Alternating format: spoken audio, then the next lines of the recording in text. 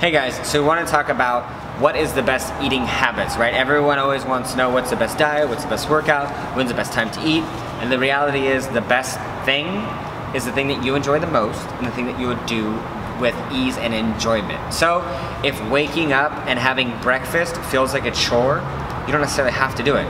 Because if you build your program or results around making yourself have breakfast and you're not going to do breakfast for the rest of your life, then you're potentially setting yourself up for failure. You may hit a small, like, short-term goal, but that long-term goal is going to feel impossible. And that's where a lot of people run into trouble, is they do something that they don't enjoy for a small duration of time to get, like, you know, really good results, and then they can't keep it up for a long period of time, so they kind of go up and down, back and forth. And so the thing that works best is the thing that you enjoy the most. So doesn't mean you have to have breakfast. If that means you're eating a little bit later, great.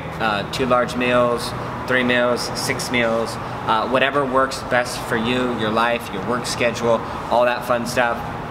And then also, like, play with it, because if you're, you know, when you're hitting your calorie targets, you may have to figure out, like, what is it? Do I want a whole bunch of little meals? Do I just like, you know, a few bigger meals? Do I want, like, calorically dense food, voluminous food, all that fun stuff? But there is no right or wrong way in regards to time and frequency and volume at which you consume. No, I mean, he basically hit the nail right on the head. I know for me, when I was doing ER nursing, working 12-hour shifts, it was very difficult trying to fit in 6 meals throughout that time. And so for me, what worked was having bigger meals. And so that's what we really try and preach, is really fit it around your schedule. So if you can't, you know, sit down every 2 hours and eat a meal, then don't. You're not going to sustain it, right? Or you're just not going to do it. Or use it as an excuse, like, oh, I was going to, but then I didn't, so, like, I ran out of It was 12 at night, it was already 12:01, I didn't get my meal in. But it doesn't matter. Like, our favorite probably, or one of my favorite analogies is, like, you know, your body is an amazing machine, similar to a car, right? And the amount of calories that you need at this given point is the amount of fuel you need for the day.